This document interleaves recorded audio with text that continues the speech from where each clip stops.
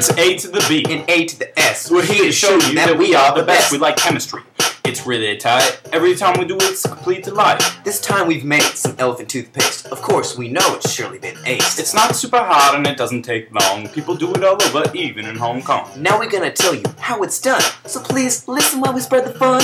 Hydrogen peroxide is what we'll use. You want to make sure that you don't abuse. It's really nasty, it'll burn your skin. So please, when you're done, put it in the waste bin. You'll want to put it in your cylinder, that's for show. It's one of those things that will need to grow. Next, you squirt some dish soap inside.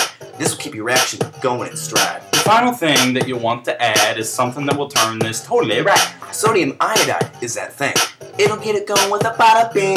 Foam and steam start to come forth. It'll get your product shooting up north. Thanks for letting us take your time. We hope you enjoyed this little rhyme.